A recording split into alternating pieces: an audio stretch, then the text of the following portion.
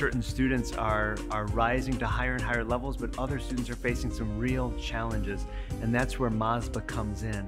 MASBA was birthed in 1970 in the middle of the civil rights era by trustees who didn't see the faces of our students reflected in leadership in the superintendents and school board members of Texas. They've been advocating for the needs of our Latino students and our English language learners in our Texas public schools.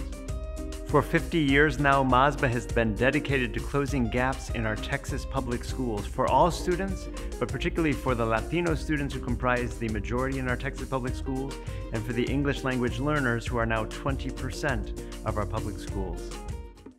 MASBA is about providing opportunities for children.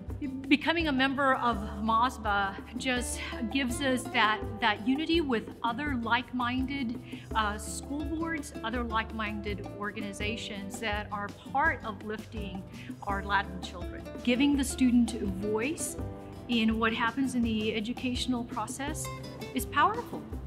And the only way to do that is by being front and center in that leadership role and recognizing the responsibility that you have with every decision that you make. When I go to a MASBA conference, it feels like home.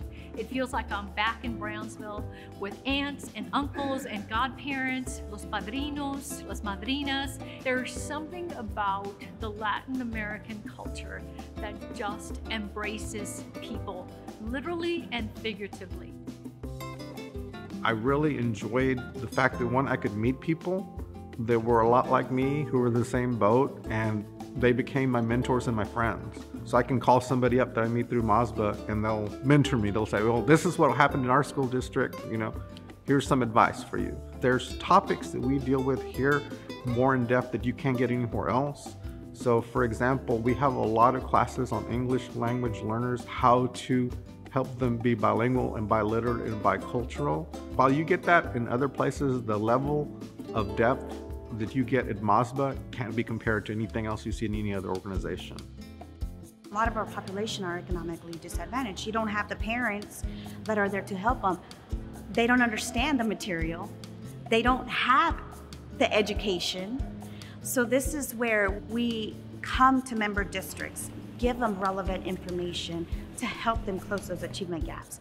Get the parents involved, get the different communication out there. And MASBA gives you those tools on how to be able to connect with your student to help them get to the next level. It's just that pride. I mean, I feel like I light up, when I talk about representing this organization, helping member districts close those achievement gaps.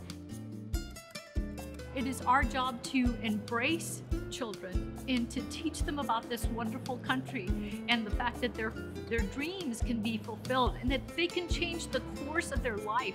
They can change the course of their futures and their families. So what MASBA provides is that support around that mission and the fact that you're not alone in the work, that you can pick up the phone, that you can call, that you can secure resources, that you can secure advocacy for the children of this great state.